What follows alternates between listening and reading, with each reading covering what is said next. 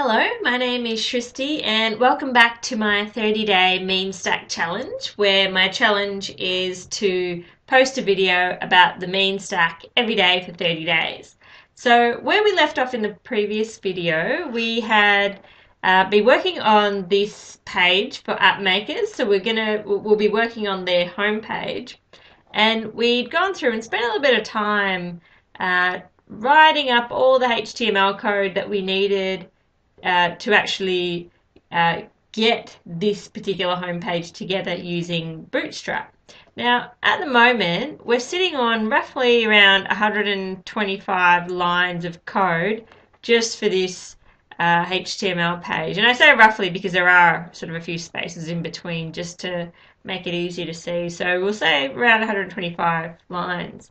Now, I want to introduce you to a couple of my favorite Angular directives and see if we can use them to simplify these 125 lines of code down to, I don't know, maybe half. Let's see if we can aim for half of that. Now, if you're brand new to Angular and you haven't really done much work with Angular before, the best place to start is with the AngularJS website. So when you go to the website, which is just AngularJS.org, you go along to develop, you see a whole set of different developer-related documentation on this site. And we'll start off with ngRepeat. So what is ngRepeat? Now, the simplest way to describe it is kind of think of it as a loop, right? So ngRepeat loops through each item in a collection of items. Okay, so that's ngRepeat. Now, if we want to use that,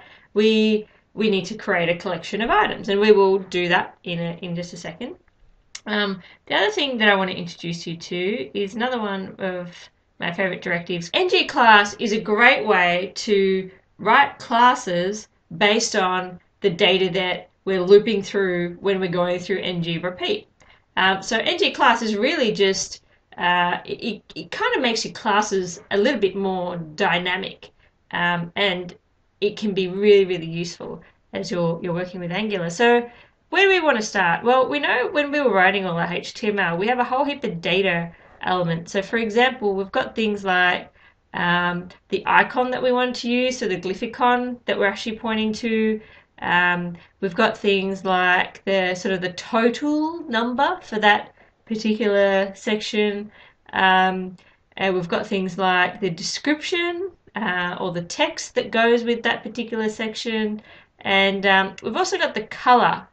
Now, in order to put this into a collection, the easiest and quickest way to do that is we've already got this controller that's associated to this page. So at the very top, we've got this data ng controller, and the controller points to this thing called home controller. So what is that, and what's this controller thing all about? Now, controller lets us define a scope, and the scope that we've got here is pretty much between these two section tags. So between these two section tags, if we want to include some Angular related data, we use the home controller to do that. So that's really basic. But you know, bear with me and we'll see how this all works. So if we go and find home controller, the place to find that is in public modules. We're in the core module. Within that, we just go to the controllers folder, and we're looking at the home client controller.js file. So here is that file. I've just opened it up here. And we can see that the name of this controller is home controller. So what I'm going to do is actually push in some data as part of this controller that I want to then get access to in the home.client.view.html file. So I can do that really easily. I'm going to just create a scope, and I'll call it alerts. And in this, I'm going to create an array. Now, if you haven't created an array before, just bear with me, but array allows us to include multiple sets of data within one collection, if you like. So alerts is our collection of data, and we'll go through and identify what each data item looks like. So for example, we'll have things like icon, and we'll have maybe color for our button, and we'll have a total because we'll have a total amount that we want to include, and we'll have a description. Okay, so if we were then going to populate these things for the first item, so if I just go back to our wireframe, there we go, so you can see that. For the first item, we want to use glyphicon. User, which is that glyph there. We wanted to give it a color, so we'll call that button success because it's green. We'll put in the total, so the total amount is 20,408, and we'll put in the description, which is total customers. So we can set up each alert in our alerts collection in a similar way. Now for this last item, we've got icon is glyphicon flag, color is button danger,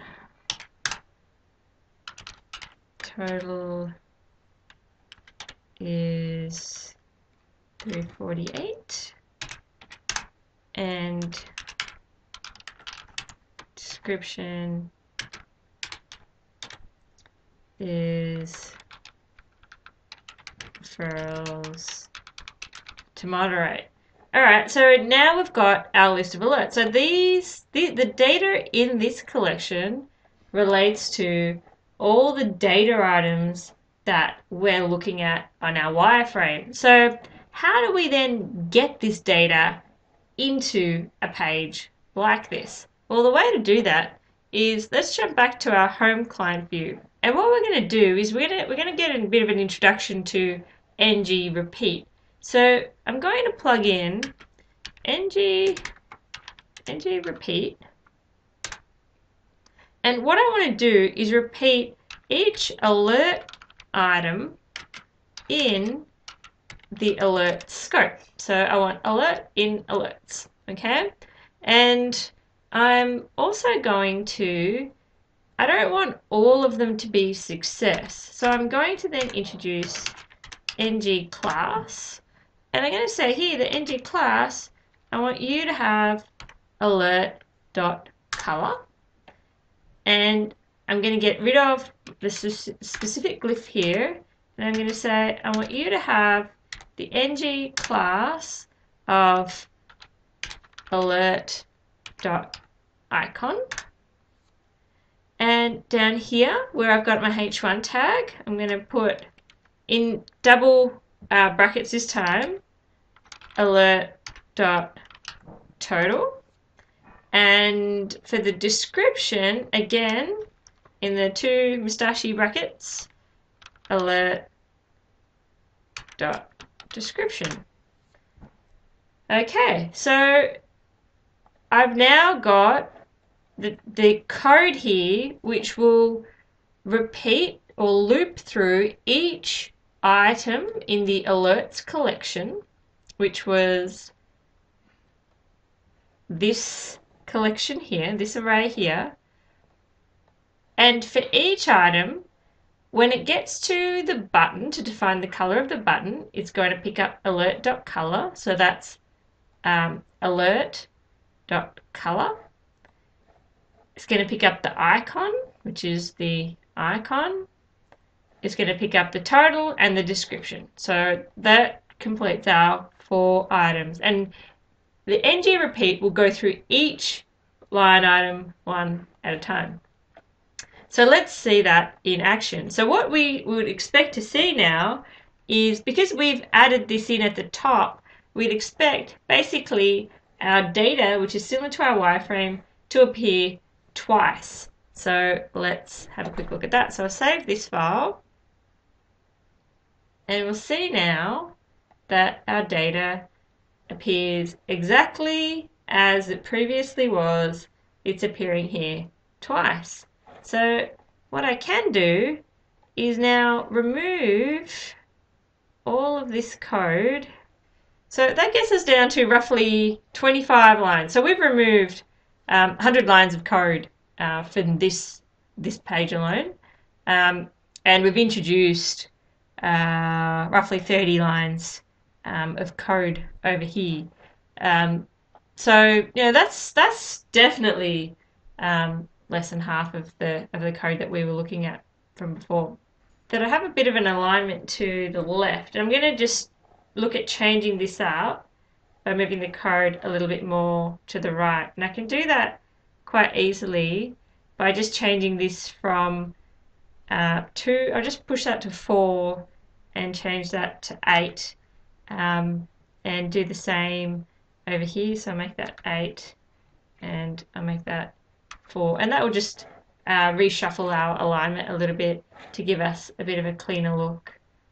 But we see that now our icons are a little bit distanced away from our text, and there's a quick way to fix that by just adding in a class over here to pull right, and that would just move the icons slightly closer to the text. All right, so well done. If you've made it this far, we've managed to reduce our code by half, and we've also had a bit of a look at the Angular magic and started to use a couple of Angular directives. The two that we used today were ngRepeat and ngClass. Thanks for joining me. Subscribe to the channel. Check out Bossable.com for more details. Thanks again.